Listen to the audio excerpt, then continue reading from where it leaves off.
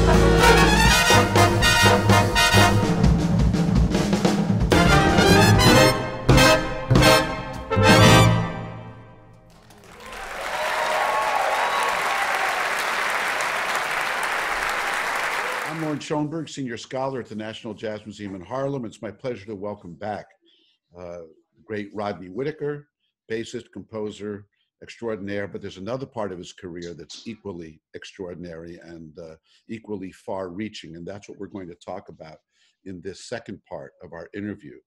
Rodney, welcome back. Thanks for making time for us. Thank you, Lauren. It's great to be here. Yeah, I'm so glad you could find time for us. I would like to talk in this part of our interview about the creation, the genesis of, and then the building of what is incontestably one of the great academic jazz programs in the United States, probably in the world, with an august reputation. Well, yeah, you're welcome. And thank you for doing it, because it's a fact. And, amongst professional musicians and people out in the field, so to speak, there are a handful of jazz programs that always wind up being talked about with the greatest respect and that are quote unquote real. And Rodney, I was wondering if you could tell us about the genesis and the growth of this great program.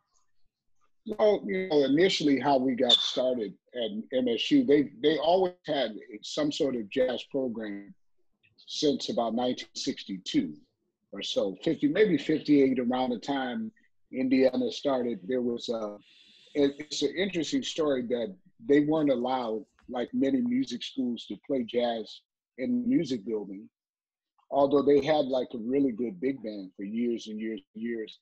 And they actually won Notre Dame in 1962. They won the Notre Dame Jazz Festival, and they beat University of North Texas and Indiana. Those were the three finalists that year.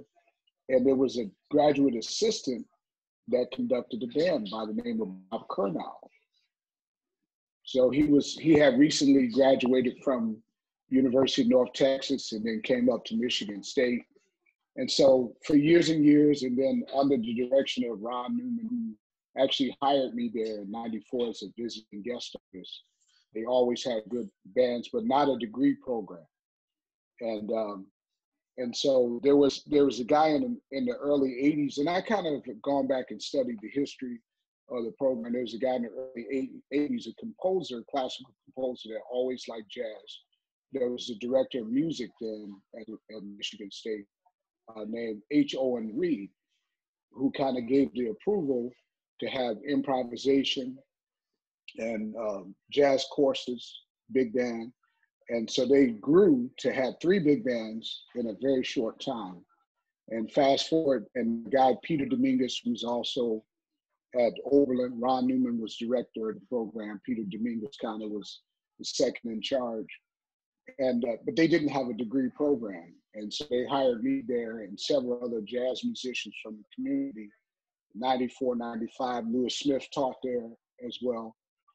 And then in 95, I became the jazz bass teacher while I was just joining the Lincoln Center Jazz. So in my early days at MSU, I was back and forth to New York, playing with Lincoln Center Jazz and adjunct faculty. And then in 2000, the director, who's now the dean, Jim Forger, asked me if I wanted to be the director of jazz studies.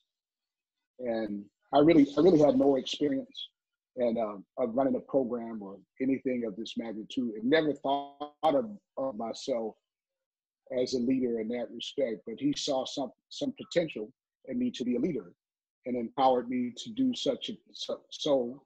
And so I came in, and I really, the first year, I think I failed miserably because it was way more work than I really wanted to do and commit myself to.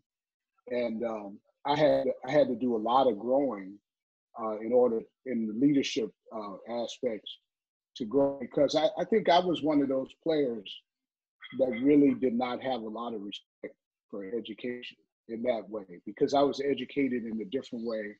I went to college for a year and studying classical bass.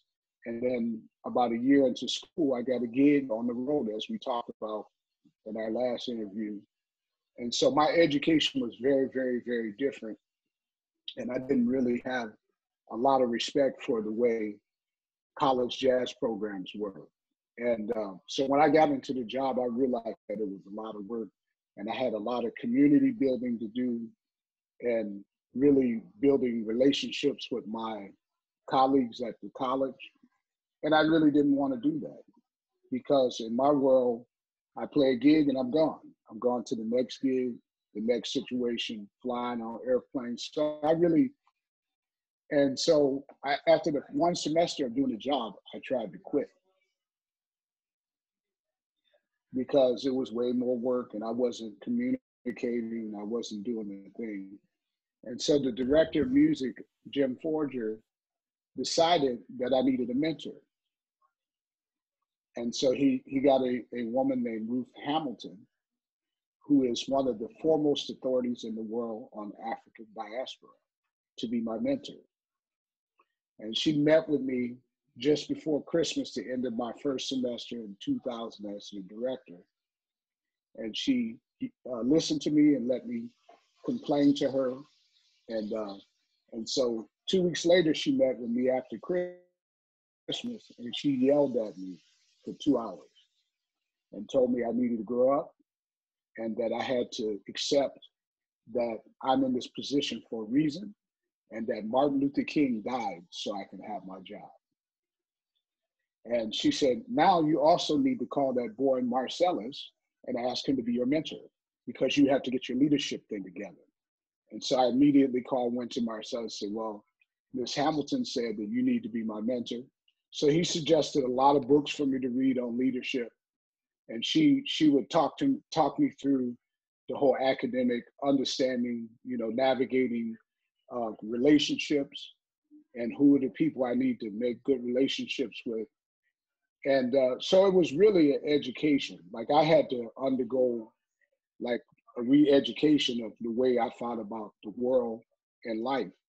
And I think a lot of times I realize why jazz players are not necessarily successful in this world because we spend a lot of time traveling and moving around and we don't have to make the same long relationships. But then once I started to get these skills together, I started to notice that the people who were the most successful in jazz had all those skills together. If I could just ask you, because I think a lot of people listening would like to know what some of those books were. I mean, I know it's a long time ago. If you remember some of them, and or what they specifically talked about, and B, well,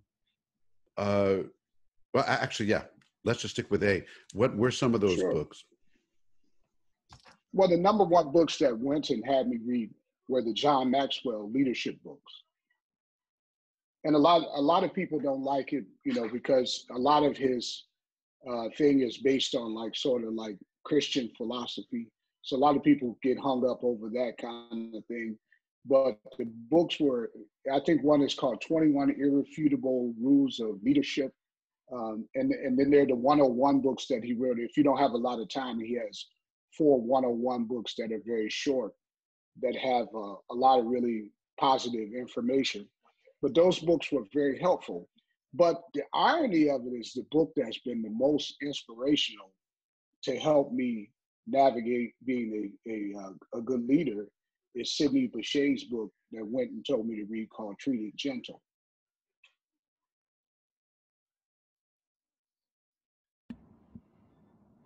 Yeah, Treated Gentle was, can you still hear me?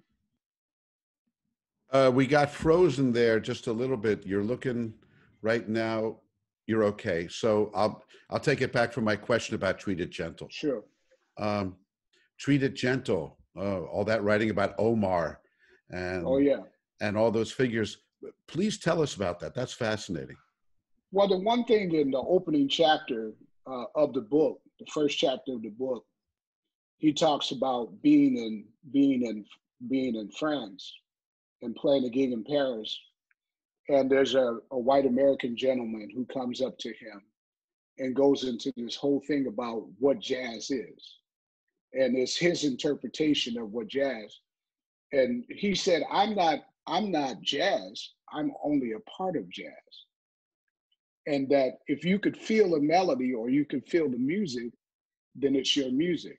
because the reality of it is, I realized that I come from a culture. I grew up in jazz culture in Detroit, and that's a very specific culture based on bebop, based on learning a certain kind of way. And I really had to develop patience for a lot of my students in the beginning that didn't have the sort of cultural background that I had. And I realized in reading everything in this book, he was an angry young man who had become very humane.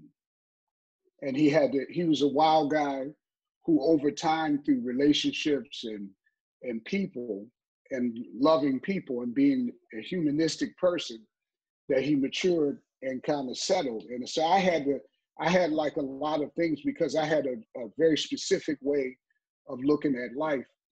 And because we were always excluded from things. I realized from reading this book of my own plight. So I always kind of see myself in it. And what I realized is that we didn't have respect for this because there was no possibilities for us to be in this world, in the academic world. And it didn't matter how much education we got or how many degrees we had, we weren't going to be a part of that world. But I was actually educated as a kid by so many PhD teachers. I had so many people that could have been college professors or should have been college professors. They were my middle school teachers. I learned Greek mythology in middle school. I learned Latin in middle school, taught by PhD professors in middle school. And I had the highest level. I studied Black history in school. And so all of the things that really would make me successful in this world, I learned by the time I was in 12th grade. And that was really my foundation, a way of learning. And so I had to really, that book taught me to lean on my background, like especially the chapter about Omar, his grandfather or great grandfather, I think. Yes. Really sent a message home to me that I have to like look to my culture and my background and translate those ideas and thoughts to my students. And it had to come through a lot of patience and a lot of understanding. But reading leadership books, but Treat It Gentle, I'll say it was really sort of the foundation for me in establishing the jazz program.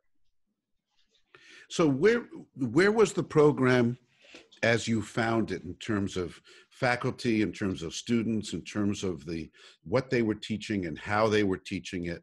And then what were your goals in terms of, is it fair to say, totally reimagining it or taking what it was and kind of extending it? Like, how did you approach it? Well, my number one approach to building a program was when I found a program, it had a good foundation of great players, good players in the program, but not a degree program at all. So the first task is I had a friend named Pat Smith who was retired, who came on to help me start the program. And our first mission was really to get a degree in place because specializations don't really work, where you just have classes and people are majors in other programs. And I had a chance to go online at that time and look at all of the programs. And I looked at how they function. And I noticed that most of the really good programs that were vibrant had a community of undergraduate and graduate students. And they had, full-time lines. So there was a full-time sax teacher, trumpet teacher, and all this sort of stuff. So I looked at my budget, and I had probably at that time like 10 people that were part-time.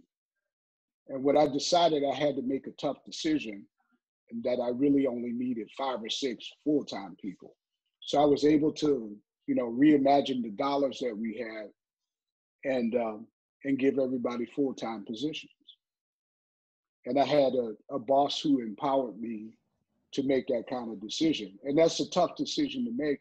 But I realized early out that if I had 10 to 15 part-time people, I got to do all the recruiting. But if I have 5 or 6 full-time people, then they have a recruiting obligation. And so I made kind of sound things like that, decisions like that early out. And then over time, I've negotiated and worked towards having, and almost everyone now on faculty are tenured over time. And that was really like seeing that that exists at all the top places. In jazz, we always deal with it in equity because it's looked at something as an extra and something that's outside of the canon, and very little resources are ever committed to it, and that's why it's not successful. And that's what I looked at. I looked at how are the ways in which theory departments thrive. How does you know, musicology thrive? Is because it has full-time people. Because you can imagine if you had a musicology department and everybody was part-time, you know, it'd be hard to maintain your accreditation because the research wouldn't be there. And but because you have full-time people, they have an obligation to do the research in order to get tenure and to go through the process. So I really like actually learned the process of how the university works. And it was a lot of asking questions of people. And I think that's the number one thing is that I'm curious, and I learned a lot from my colleagues over time. I ask a lot of questions. Well, that fits in nicely with our series because it's called Jazz for Curious Listeners. So I think curiosity is important. Two questions now. One is in terms of the actual music that the students were playing and Sure. that whole kind of thing. Like, where did you find it? Where did you want to take it? In terms of, you know, what they had to study with the private teachers, what the ensembles would play, where the focus was, and then B, also, you know, how did this impinge on your career as a world-class musician who was used to, you know, doing all these things? I mean, you were, you know, on so many records and so many festivals and all over the place. So those are my two next questions. Well, the number one thing was when I took over the program. In the program, we had already begun. We had a director before me, alto saxophonist Andrew Spate was running the program, and he left to go to San Francisco, and then I became the director. But they were already playing Ellington and Basie and really good, you know, sort of music that I grew up on, and so there was a foundation for that. But we didn't have a lot of music in the library, so the first thing is I had to build a library with those things like Basie, Ellington, Jimmy Lunsford, you know, Fletcher Henderson charts, you know, all of those like sort of swings. You know, I thought like if you're going to have a big band, the foundation has to be swing, and a lot of jazz programs it's not. Now that's kind of changing. People are now playing Ellington in almost every university now, and things like Thad Jones, big band charts. We had some of those things in there, but I really wanted it to be a foundation. But I also grew up in bebop culture in Detroit. You know, most of the people I studied with were students of Barry Harris at some point, my mentors. And so I wanted that sort of Detroit foundation of learning bebop and learning that way was a part of it. And really like basing the emphasis on blues, knowing the culture and history of jazz was important, because I found as I traveled, even before I became director of the program, that not a lot of people knew a lot about jazz. They knew like maybe from 1960 to 68. And that was what they thought about jazz history. So so I had to do a lot of reading because I had a lot of holes in my understanding of jazz. And also, so, you know, I had really good faculty, a guy named Diego Rivera, who still teaches with me, plays tenor sax, very smart young guy who would make really good suggestions in the beginning. And my concept of leadership is that it doesn't have to be my idea. It just has to be a good idea. And so I took a lot of ideas from the faculty over time. A.T.N. Charles became a faculty member, Michael Dees, Randy Gillespie is a drummer. We had Reggie Thomas there for a time, and Randy Napoleon is our guitar teacher, and Xavier Davis is now a piano teacher. Mm. And so I learned a lot from the faculty as they came in and take suggestions, and people would say, well, we should have the students study this or learn that. And so over time, but all of these ideas were really based on jazz culture and how we all learned. And we were able to sometimes get away from the book, because some of the books that were written are not in jazz language, the way that we actually really learn and interpret. So we were able to create a system of learning really based on the 3 T's, as we call it. The number 3 things that we teach in a row, 3 things are technique, tunes, and transcriptions. And so that's kind of foundation, where most of us we all grew up in the Western world, where we all studied classical music. It's usually like the foundation for playing the instrument. Almost everybody studied classically. And so a lot of us, we are using a lot of the etude books. And for my bass students, we do a lot of Bach cello suites. And that language is very similar to jazz. Charlie Parker was influenced by a lot of the things and closures and things that Bach had. And so a lot of studying that and learning that lends itself to playing, bebop language.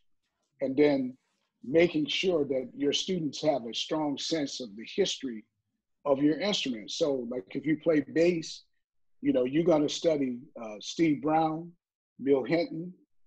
You're going to transcribe Ron Carter, Dave Holland. You're going to check out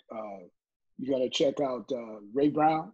You're going to study, and you're going to learn the whole history of it, all the way to Christian McBride, to Esperanza Spalding, and it keeps expanding. But we always go back to early jazz.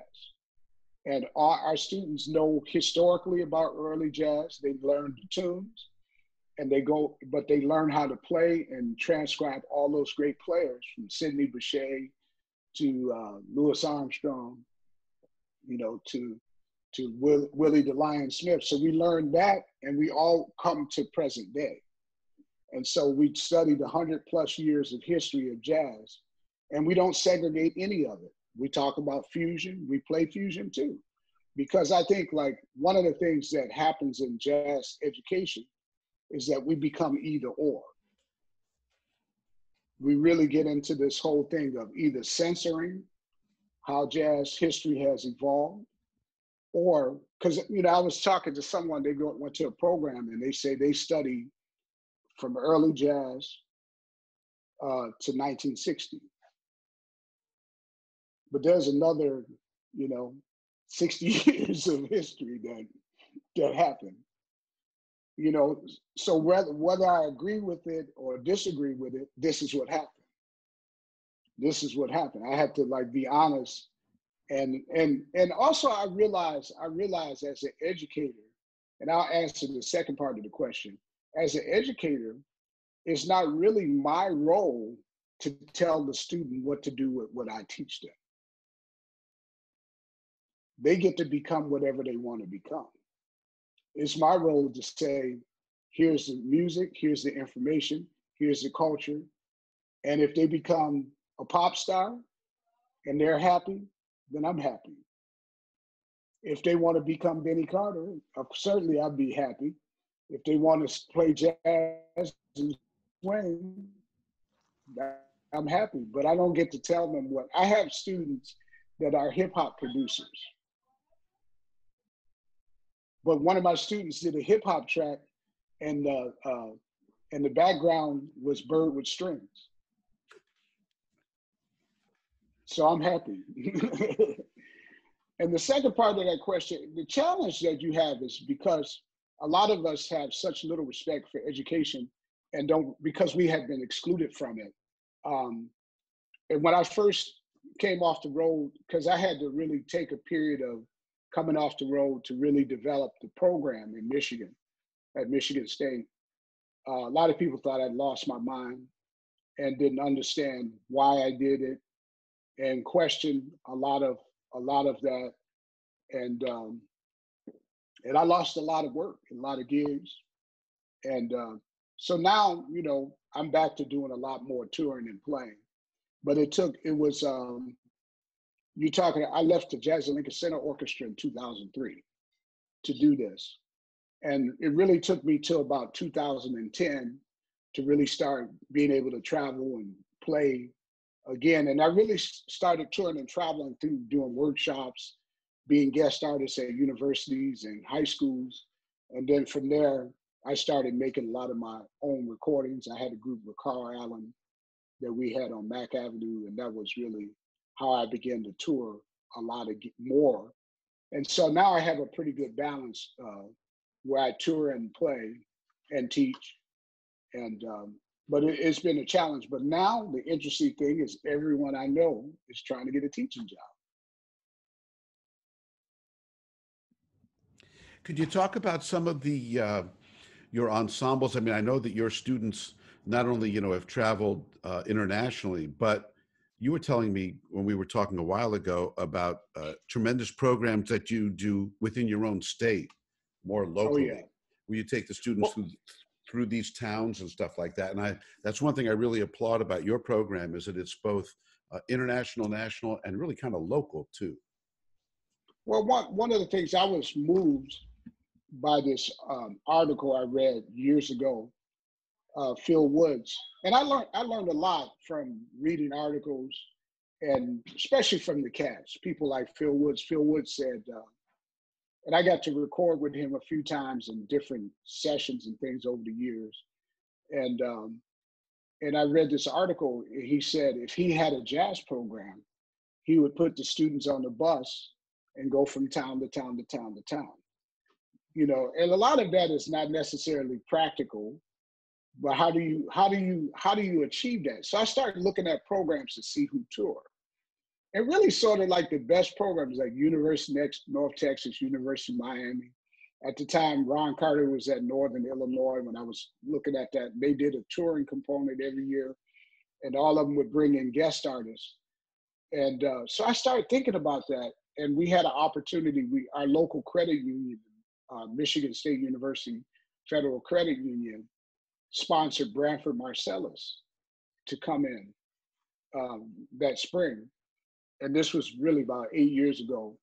And we played this concert, and a lot of the officials from the credit union were there. And I said, man, it would be amazing if we could do this all the time, apply for a grant. And with the help of our development department, a lady named Rebecca Syrian, we applied for the grant and got $1 million endowment. And the proceeds from the endowment, as we wrote up, allowed us to tour across the state. And initially we were talking 2 or 3 times a year, but it expanded to 4 because there was so much need across the state of people wanting the guest artists to come in. But the nice thing about the grant is that it allows each community we go into to charge tickets with the national guest artists, and then they keep the proceeds for their band program. And so it's become a very successful program. And it's good for us because we get, as a faculty, we get artists to come in that shape our perspective. So it serves to keep us informed and educated on new techniques or new ways of looking at music and just a different perspective. But it also brings new people to our students. And a lot of our students, before they move to New York, almost every student's goal is to move to New York that come to our program, that they've already met jazz musicians. So it's networking possibilities, and it connects them to the tradition of jazz. So there's that mentorship that happens when they meet these musicians. And but it also gives our community fresh, vibrant voices and faces. And so we've had everybody. We've had Melissa Aldana. We've had, who am I thinking? Tanya Darby. We've had Steve Wilson, Steve Davis. I mean, everybody, all the, people on the scene to come spend a week with us. And it's really transformative. It changes our lives in a positive way. But we also hear from the guest artists that come into our program, changes their life. And it gives, some people are like, I have hope in jazz education from spending time in East Lansing. And the community is really supportive. Like the artists are blown away that we do this thing at the credit union on Monday night at the start of the residency. And I'll tell you about the residency. It starts on Monday night. It starts Monday morning, 7 a.m. They get up, they drive to Detroit, they do a press thing on TV in Detroit.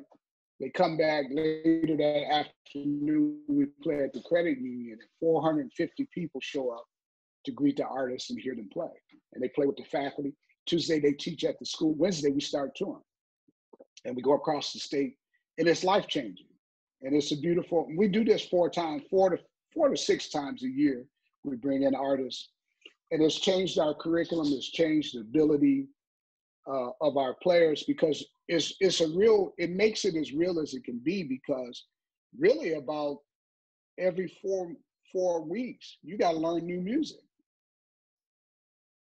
So the kids become very proficient sight readers, and they can interpret music on a higher level and Charles Mingus said that jazz is the art of the moment.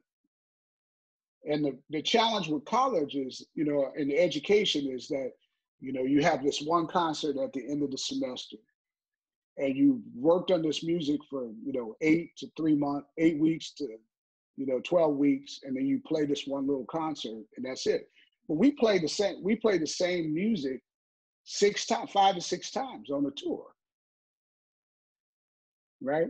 Every night we have to do a different combined piece with the high school. A lot of times I don't give them the music ahead of time, because I want them to come in and sight read the music, because that's what it's going to be. And because we have various different artists, we're playing every style of jazz. So we're playing, some people will pick swing charts, some people will pick bassy, some people will pick original stuff, some people will pick really modern charts.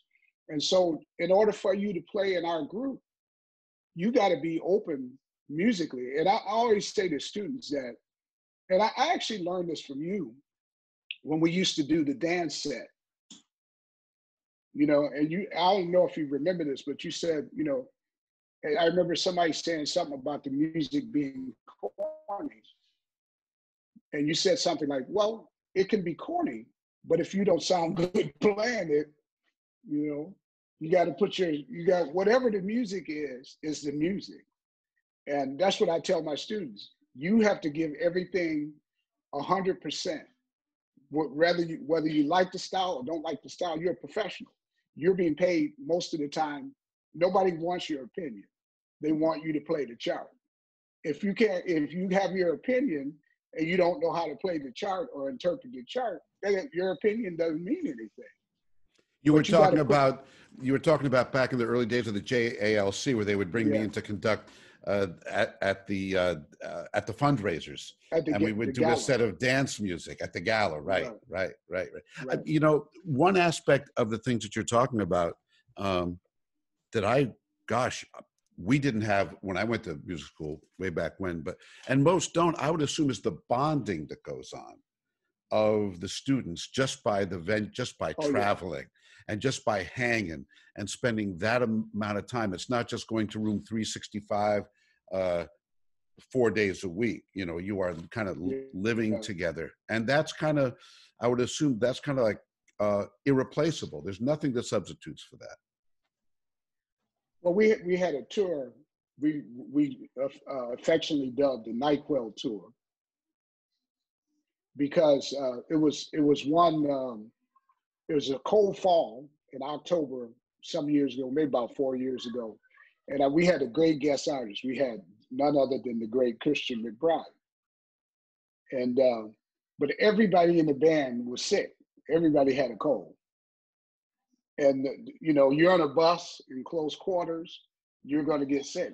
I got sick. Everybody. By the end of the tour, the only person that didn't get sick was Christian McBride. I don't know how.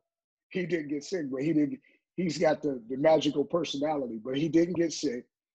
But and at one point, one of the trumpet players got on the bus with some NyQuil and was passing out NyQuil, Dayquil, I think, because everyone was sick. Everybody had a cold. But we played the best we ever played because you have to play. And I had to give the, General MacArthur speech every night. I know you all are tired. We haven't had a hot meal, but we got to forge on. We got to we have to be in Palermo by tomorrow morning. And so we but sometimes, sometimes I remember we were on stage rehearsing with a guest artist, and I got the word that Roy Hargrove passed, and I was very close with Roy. And I'm conducting the band. I got a text from someone, and while I'm conducting the band, and I start crying. And the band wanted to know why I was crying, what I was upset, and I explained that to them. But then they wanted to play good for me because they knew how much. And we ended up playing one of Roy's big band charts on that tour. And every night, I would cry. But they were that, and it makes it real. That's how it is being on the road. And we would, being there on the bus with the guest artists to ask questions, about their experiences and their experiences with a lot of their mentors, having great artists like Jimmy Heath, who he didn't do a tour, he did a residency with us. But just being able to ask questions about what was it like to meet Bird, or we toured with Jimmy Cobb, and everyone's asking him about Miles and Paul Chambers, and his perspective really sort of changed the way our students see the world and see history. Could you talk about that for a moment? Because, with Jimmy Cobb in particular, and this happens sometimes, someone's on a famous record, and in their whole life, it was like 1 year of a 60-year career. Right. Or the trio with Wynton Kelly and Paul Chambers. Like, that's 1 decade. But he had played with Dinah Washington long before that, and he did all these things afterwards. And I'm wondering, what was it about that experience with Jimmy Cobb that was so important? Well, I think he had the experience with Jimmy Cobb was so important because he had an honesty about the perspective. Because he would be like, we weren't thinking that Kind of Blue was going to become this thing. It was just another Miles Davis record day. Or him saying to us, one of the bass players said, what was it like playing with Paul Chambers? And he would say, I don't know how this guy was so good so young. And you just don't think about it. I mean, that reshaped my whole way of seeing Paul Chambers, because he was 30-something years old when he died and played on 300-something records by then. But he was a kid. And Jimmy Cobb was older than he was and saw him as a kid. Like, he was a talented kid, but that's no different than the way Jimmy Cobb sees Christian McBride or Peter Washington or me or any up-and-coming young kid that can play. And then sometimes, like, you'd ask him about Dizzy or Dinah Washington, and Dinah Washington, he would just go, and that said everything. There was nothing else that needed to be said. Plus, I imagine also just seeing how these folks, and you too, I mean, having been on the road so much, how you deal with the challenges that come from the amp isn't right, or the drums are in the funny place, or the microphones, with just all those day-to-day challenges, and seeing how real professionals deal with that stuff, as opposed to being an entitled college student or something like that. I mean, that's real. The thing that struck me the most was that really sort of, because Jimmy wasn't that well. He had recently had some kind of medical procedure, and this was maybe about 3 or 4 years ago, and he wasn't very well. And really, he would get on the bus the first couple of days and go to sleep. So I bought him like one of those pillow things so he can be. I stopped the bus, and we stopped at a little store. And I bought him a pillow thing and made sure he was comfortable. and um, and so he would get on the bus the first couple of days and go to sleep. And but every time we would play, he would be swinging so hard. The students would be like, how's he doing this? Where's this energy? So it's like, when it was time for the gig, he would bring it. And all of the high schools we played at, it was interesting. They were so impressed that we had Jimmy Cobb. I think people were the most impressed by Jimmy Cobb than any guest artist we had, that they treated him like a king. So every place, people would bring their sofa recliner, because we spent all day at the high school. So we'd get there 10, 11 in the afternoon, and we'd do workshops and sectionals, and then have dinner with the high school kids. And then, because it's part of the whole cultural experience for our students and for their students. And the guest artist is there. And every place we went, people would bring their reclining chairs from home and set him up a nice place with music and have good food for him and have teas and coffees. And they treated him like a king. So it was really beautiful to see that. And he was really moved by that. Because I think also too, like, playing jazz in America, you never really received that kind of respect. Like if he was in Europe or in Japan, people idolize him, but a lot of people don't really. We live in a nation where people don't know, but we have a community in our state where people really love jazz, and they were really there before we started doing this, but this has helped build their programs. I don't know if it's fair to ask. It's almost asking like a parent about their favorite children. But would you want to talk about some of the students that you've had who've meant a lot to you and the program? Well, it's hard to do this sometimes talking about the program because there's so many really good players and you forget to mention people. But, some standouts, we had a bass player who's pretty good named Ben Williams, who went on from us to go to Juilliard and won the Thelonious Monk competition and went on to be Pat Metheny's bass player for a while and is out doing his own thing. A Barry sax player named Tony Lustig, who's a quite extraordinary guy who's now playing with everybody in New York. Went to Juilliard as well. Tenor player named Chris Bullock that plays with Snarky Puppy, doing pretty well. A producer named Thaddeus Dixon, who lives in Los Angeles now, who produces hip hop and is doing pretty well. We had a drummer named Lawrence Leathers, who went to Juilliard for a while. Stellar player who we lost recently. A lot of up and coming guys named Luther Allison, who's in New York playing now, and there's so many. George Delancey, who's on the scene in New York, came through our program. We got a guy, Pierre Charles, that's out doing film scoring. There's so many players, that really committed themselves to playing the music. I'm trying to give you an array. We have a trumpet player who's a professor named Chris Johnson, who also played in the Count Basie Orchestra. Anthony Stanko is a now great trumpet player who plays who's a professor down at Miami-Dade Community College. So we got a lot of people who are either educators or great players, and some people are combining careers as players and arrangers and performers and educators. And we try to teach them where they got to be all of that now. That's the 21st century musician. But I'm leaving out so many people, but there's so many incredible players. Yeah, we have another really incredible bass player that came through the program named India Owens, and India and I actually had the same high school teacher, years and years apart, of course. But she's gone on to be a great player on the Late Show, I think it is, and she's one of my bass daughters, so I love her dearly. Well, we're really proud of the National Jazz Museum in Harlem. She's coming on in a significant role this year in doing some things with us too. And I remember when she was at Juilliard. She's making her own path, and yes.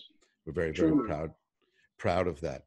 Let me ask you a question, Rodney. I mean, you know, you're looked to and respected as a leader in jazz education. How are you folks dealing at your school with the challenges of 2020?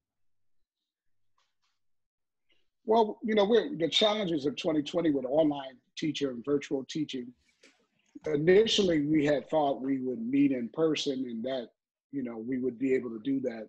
And then immediately we shifted gears about a week before school and had to really plan virtual teaching, which is really a challenge.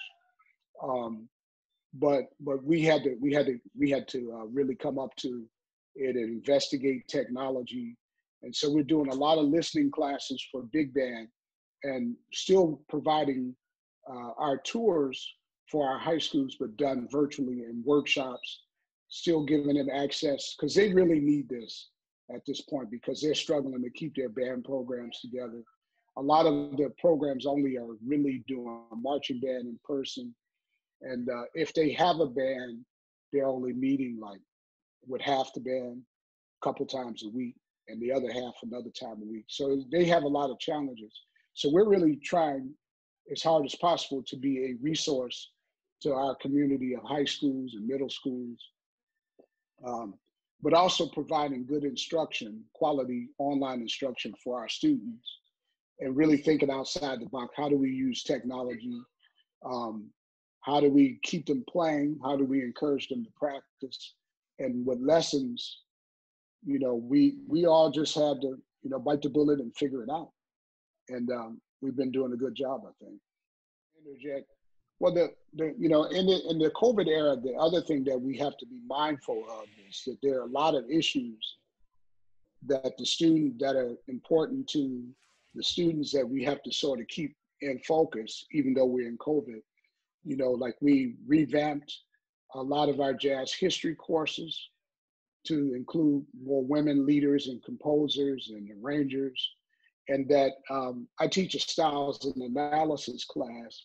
And I tried to make sure every segment of the course included women leaders and musicians throughout the course. So my concept that I think about is called Mirrors and Windows, that was created by a great sociologist. I think her last name is Stiles. And in this concept is that you have to have a window to see your own self culturally as a way of developing culturally. But then that window also is a mirror to see into other folks' lives and cultures. And so what I think about now is that I want to make sure that everyone comes through the program can see themselves culturally within the world of jazz, but also because they see themselves, they can also see other folks and the value of other culture. And so the two things I'm thinking about is inclusion all the time and how we teach, but also the other thing that I'm thinking about is social justice and how we teach. And that we have to, the Constitution is really merely a promise of what we could be. And we have to commit ourselves to working on being a more perfect union. And that's in the center of jazz. We have shortcomings. We have a music that did not include women and was segregated. And we have to deal with that first. That's part of our identity. And how do we change the identity of jazz? And through truth. And there's a lot of things that we have to learn about ourselves and see ourselves and really realize that this music and this art form and this nation and our Constitution are works in progress. I don't know what to say after that except two words, which is thank you for this interview, for the first part, for the second part. And thank you, Rodney Whitaker. It's been wonderful. Thank you, Lauren. Always a pleasure.